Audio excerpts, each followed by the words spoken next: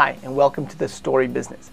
Our focus today is to talk about storytelling in business. Storytelling has existed since the dawn of mankind. It's embedded in our psyche. In fact, for centuries, storytelling has been the way that humans have communicated important information to one another. Whether they've done it to teach a skill, to warn of danger, to pass on tradition, or provide entertainment and leisure, the storytelling template really hasn't changed that much since the beginning of civilization.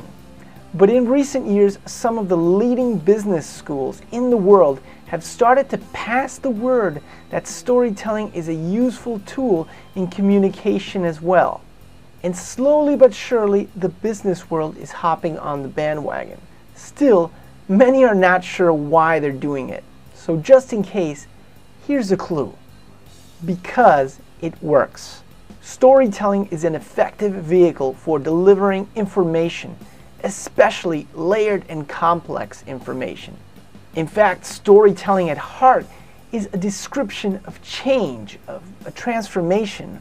But unlike other techniques where we describe a process, storytelling involves emotion and intellect simultaneously. Therefore, its power of persuasion is considerably enhanced.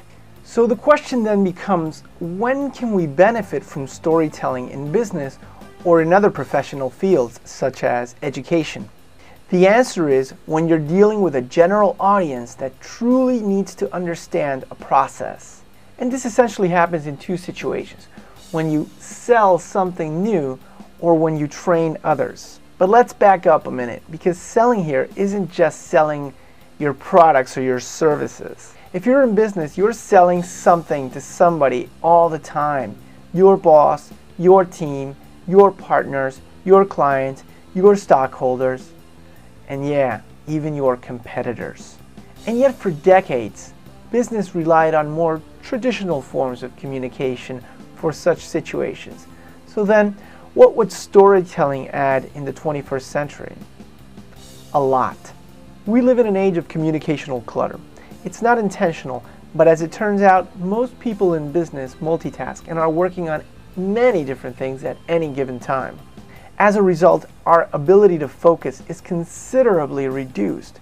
So when information is presented in a format that really offers little in the way of helping us absorb and recall key ideas, we usually don't. On the other hand, if information is presented to us in a way that is engaging and motivating, while exponentially enhancing our chances of recalling what it's all about, well, then perhaps we have something of value. And now, finally, the scholars of prestigious business schools such as Harvard and Stanford have taken the notion of business storytelling to the mainstream. Granted, it's taken them a while. And in their arguments, they usually bring up as a key source of supportive evidence the most powerful storytelling medium of our time: visual storytelling. You know, movies. Yet some are still not convinced. Not a problem. So let's go outside the box for a minute and think this one through.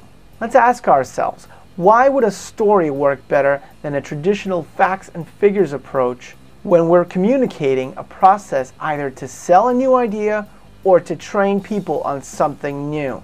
The reason is that stories, unlike the traditional approach, connect people to their emotions. And when that happens, as neuroscience has demonstrated, the emotional stimulus opens up all our sensory capabilities to the fullest. Heart plus mind plus attention plus recall plus reflection plus action. Nothing new really, just forgotten. But it gets better because stories break down complex processes into simple parts with a natural flow. This means people will leave the room and still remember what we were talking about. The naturals, and there are plenty out there, can pull this off without a hitch. But storytelling is at its core a system, a process.